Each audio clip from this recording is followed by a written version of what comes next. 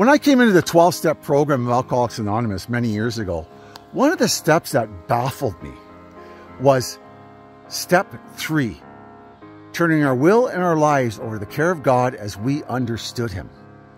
I understood what they meant by God and turning our will over to God. I understood that part, you know, the actual turning it over. But I didn't know what the will was. What are they talking about, my will? I thought the will of God would be my emotions. That's what I thought. I turned my emotional life over to the care of God. That's what I'm supposed to be doing. So I used to try and do that, pray and, you know, turn my emotions, my anger and everything over to God. And, you know, that's kind of okay to do. So I thought anyways. But then I heard what Bill W. said in his writings, that most of the alcoholic problem with the alcoholic living one day at a time is in his mind, in between the ears, you know, the gray matter in between our ears, the way we think about ourselves, the world around us. And the way we think, and if we think correctly and turn our will and life over to God as we understood Him, our lives will become better because our lives are our behavior. Okay? And so that's the way I started to understand it. Our will in our lives is the way we think. When you get older, or if you have children, you've probably written a will out. And a will is basically the way we're thinking at that time and the way we want to leave our money, our possessions to the people, our last will and testament, our last thoughts before we die. This is what we want to do. So the will is the way we think. And to turn our will and our lives over to the care of God is just saying that we need to start rethinking the way we're thinking. Because most of alcoholics, when they're in recovery, is our thinking is distorted a lot. It really is, especially at step 3. We haven't really done much.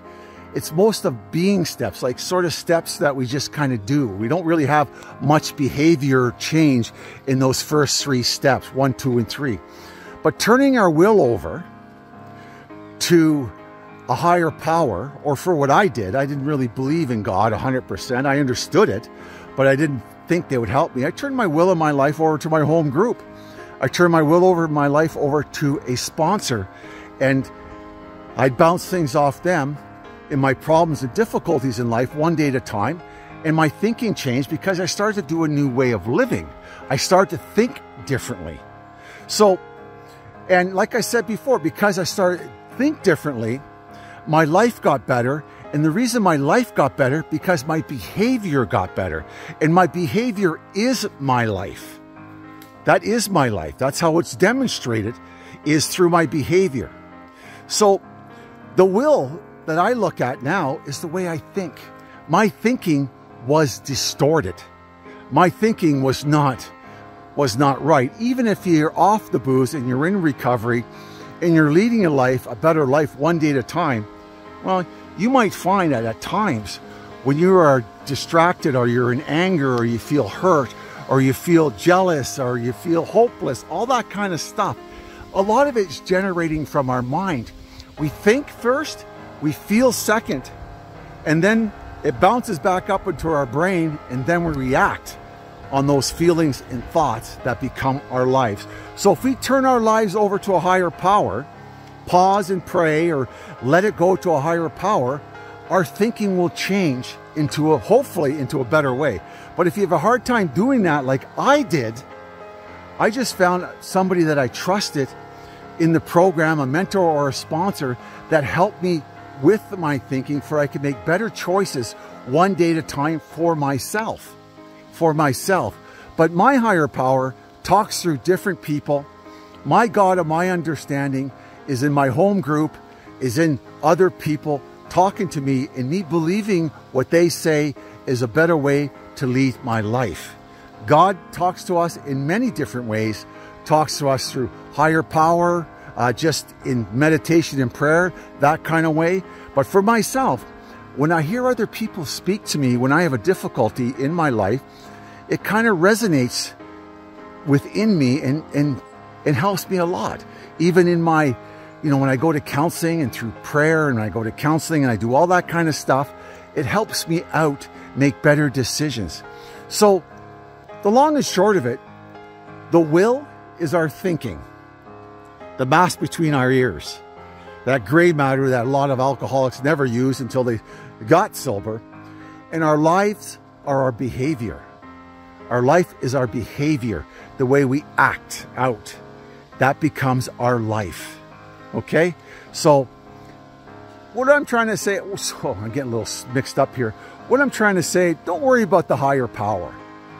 Don't worry about that. That will come.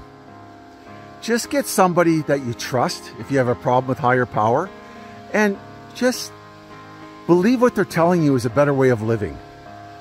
It's a better way of living. Any way was better than the way I was living in early sobriety. Any way was better. I was full of resentment. I was full of anger. I had tons of difficulties in my life. And when somebody suggested to me to do something a little different, it went a long way. It went a long way. It really did.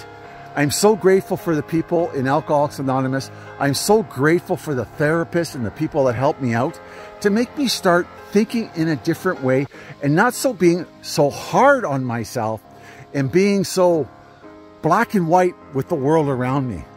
The world has many shades of gray. The way I was thinking was totally insane because, you know, the step 2, you know, return us to sanity. And then the will is our thinking. It all fits in. It all fits in. It really does, okay? So even when you think that you're not thinking properly because you're not reacting to a situation, well, let me tell you something. You're probably making progress. You really are, okay? My name is Terry G. This is an alcohol-free life channel where we learn to live sober one day at a time. Just remember, subscribe if you can. Hit that like button for sure. But just keep this in the back of your mind. Recovery, sobriety is freedom. It really is. Getting the shackles of alcohol away from us, that confinement. That, my friends, is true freedom. Freedom of self, freedom of bondage, freedom from the world that used to torture us. Ciao for now. My name is Terry G, and I'm a grateful alcoholic. Ciao.